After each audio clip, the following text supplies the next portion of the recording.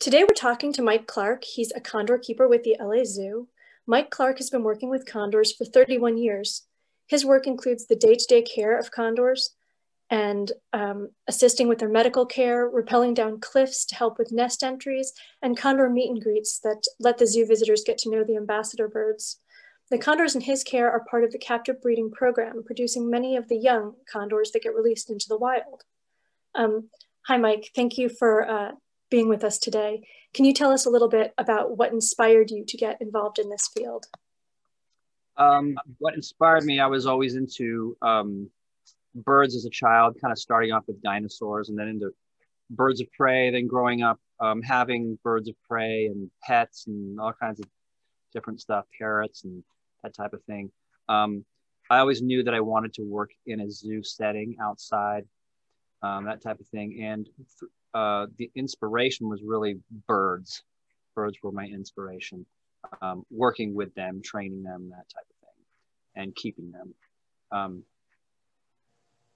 I think that's the answer to the question you want. What was my inspiration? Yeah, I always wanted to work with them because it was something that came naturally to me. Nice. Okay, can you tell us a story about someone in the field that inspired you or that you really admire? Wow, so many. A lot of people that I currently work with still, like Joseph Brandt, all the other past people that I worked in the field with. But I'd have to say that the person that most it was inspirational to me was Dr. Mike Wallace. He was the curator of birds at the time when I got hired, so he pretty much hired me in 1989, and there was only 30 birds at the time. And he was saying that, yeah, this program is about to blow up right now because we have all these new facilities and all these younger birds are getting older to where we could start breeding them. And we're going to have a really big population increase over the next 10 years. And we need people that are good with birds to do that.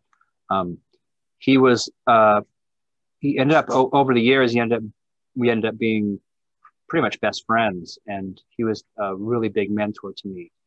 And he really is responsible for where the Condor program is now. I mean, he pretty much chose every single release site that we have in the field right now. I've proved it at least. He was the recovery team leader at the time when all of these places were being chosen. He did a lot of work with Andean condors in South America. He developed the wing tag attachment that you see on all the birds. He started the puppet rearing. The list goes on and on and on. He's an incredible person. And unfortunately, about a month ago, he just passed away. So I'm sorry. Yeah, it was. Yeah, I mean, he thought about condors right up until the very end. He was the condor guy. I mean, he knew more about him than anybody. He sounds like an amazing man. I've heard a lot about him, but I never met him. What a loss. Yeah, tremendous loss. I mean, he wasn't really all that together towards the end there. He had like 9 strokes, so it was really taking a toll on him. But he was still couldn't communicate very well, but he still loved to hear about what was going on and that kind of stuff. Yeah. So what was the most challenging part of becoming a condor keeper, and how did you overcome that?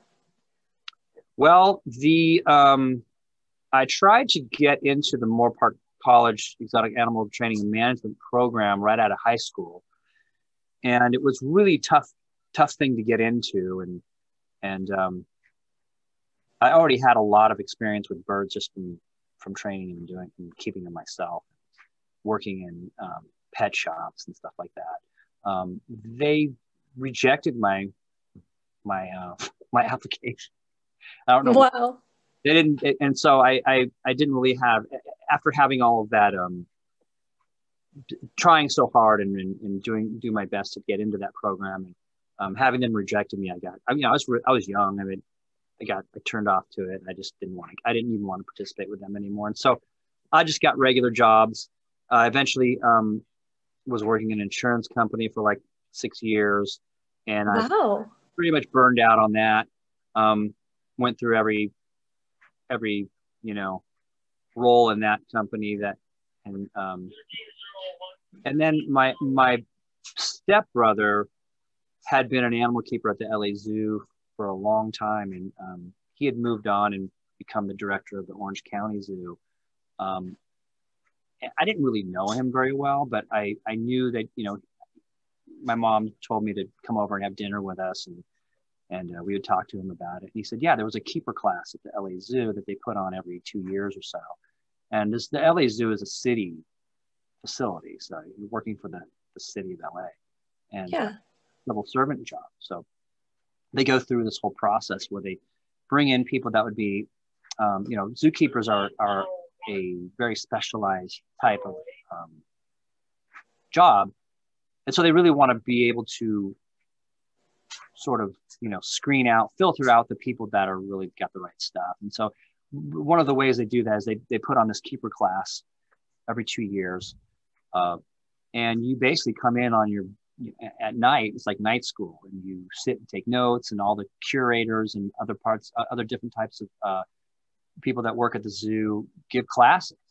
And it really quickly weeds out, you know, 90% of the people that come there thinking that a zookeeper or an animal keeper is like this fun job where you get to play with animals.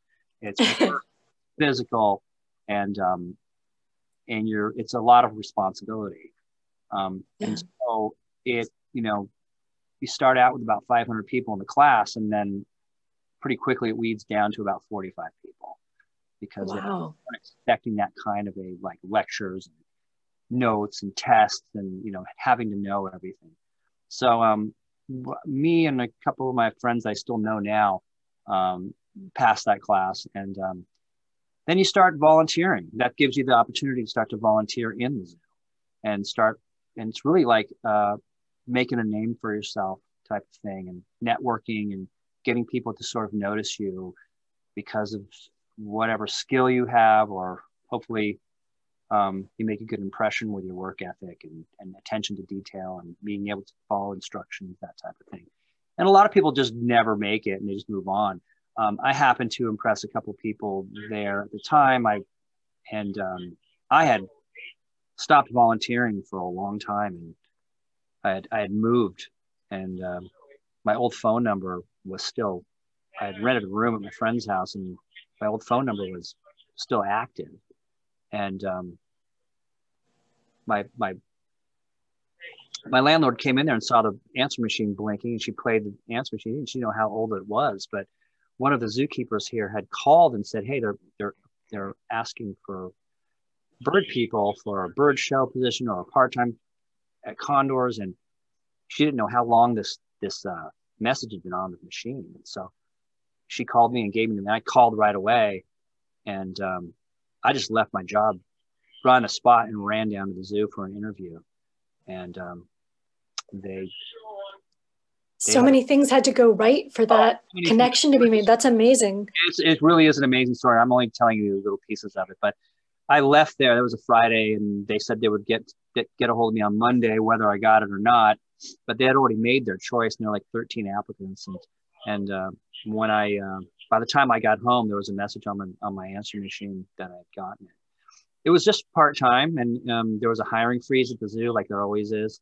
And so I had to work, you know, full-time for 5 years with like part-time hours and that kind of thing before I got full-time. So I went from like full benefits and, you know, dental and eye care and all this stuff and a mortgage to part-time hours, and trying to, you know, so I had to take a bunch of other jobs too at the same time, just until I got full-time. Wow. It was, and then once I got here, I mean, you can't not fall in love with the Condors. Most animal keepers are like, yeah, like I'm more into, you know, primates or something like that. But even those people go, wow, they're like, there's something special about them. There really, really is something special about condors. So how do you hope that your work can help support the California Condors or support the recovery program? I know you do a lot, you know. Yeah, I guess I'm coming close to retiring actually, because 31 years, I'm 55. So, what we do here is we're trying to, like, when we started all of this stuff, starting with 30 birds, and now, we're around 500 birds, and we've bred much more than that. We've bred almost 1,000 birds or something like that, close to it. But we still only have 500 birds. And that says a lot, that there's a lot more work to be done to have that many birds be released and to lose them. We clearly have a lot of work to do. So what we have been trying to do here in the last, decade or so is try to refine the lead toxicity treatment for condors. They're such an odd bird. They can take so much lead compared to, compared to a lot of other species. And so it doesn't make any sense. It doesn't really make sense from a clinical standpoint. You say a bird, like a golden eagle or a bald eagle, they're stand by. They kind of die acutely at about 120 micrograms per deciliter of lead in their system. And we don't know if it's because, that's clearly the reason that they went extinct was lead poisoning, went extinct or had to be caught up from the wild. And so it could be that, you basically whittled down thousands of birds down to a handful of them that were much more tolerant of lead. So, that's evolution right there.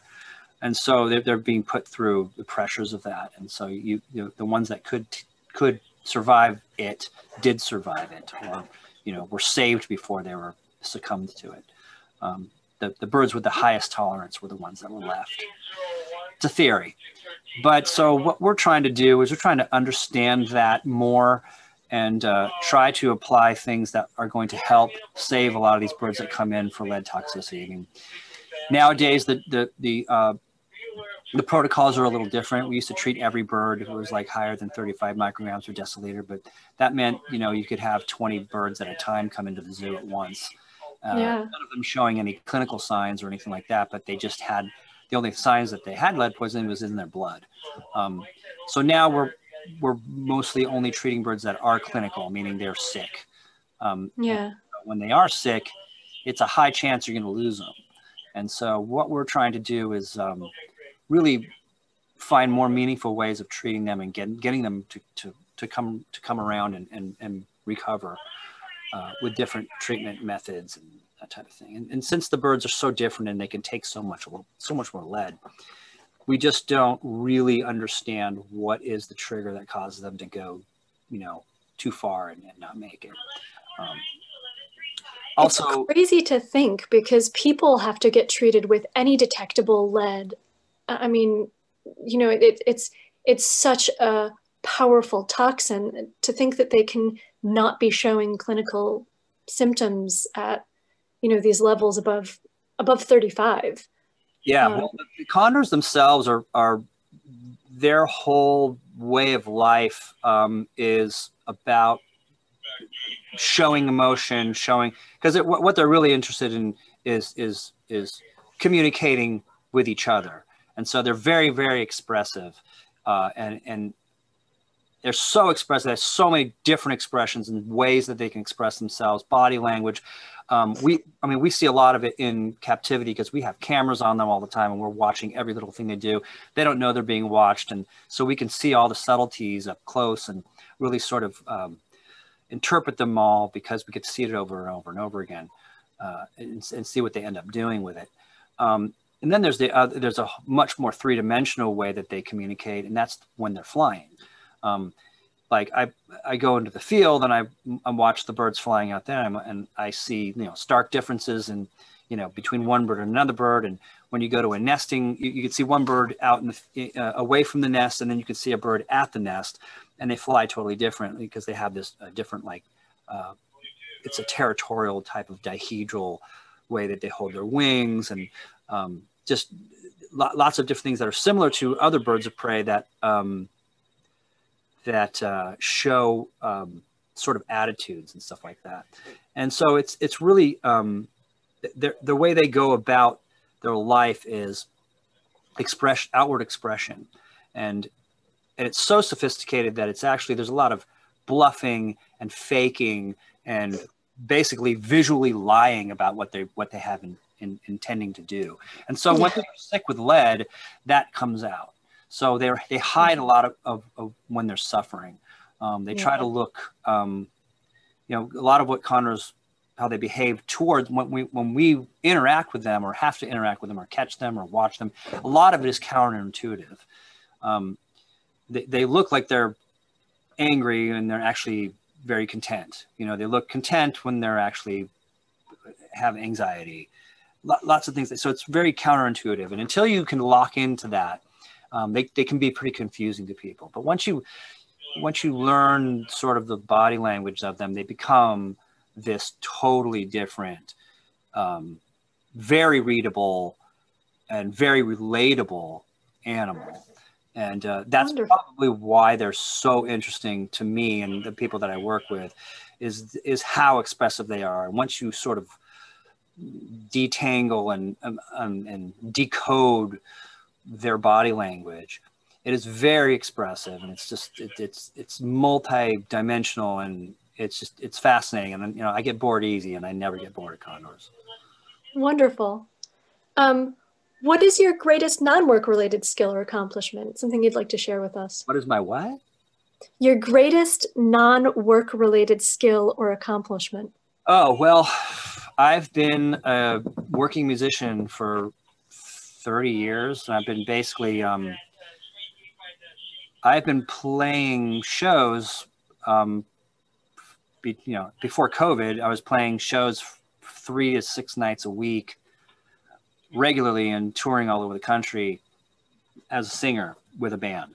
And my latest band is the Spasmatics that I've been doing since 2001.